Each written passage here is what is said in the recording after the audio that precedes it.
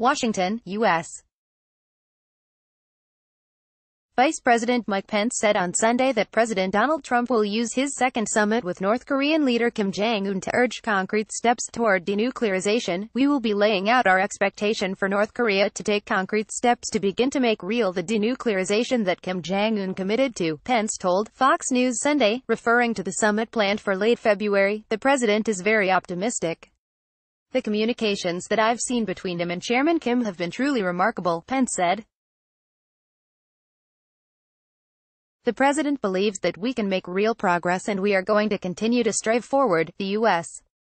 Special Representative for North Korea, Stephen B. Gunn, and North Korea's Vice Foreign Minister Cho Sun-wei are believed to be working on the details, including the date and location of the summit, in Stockholm.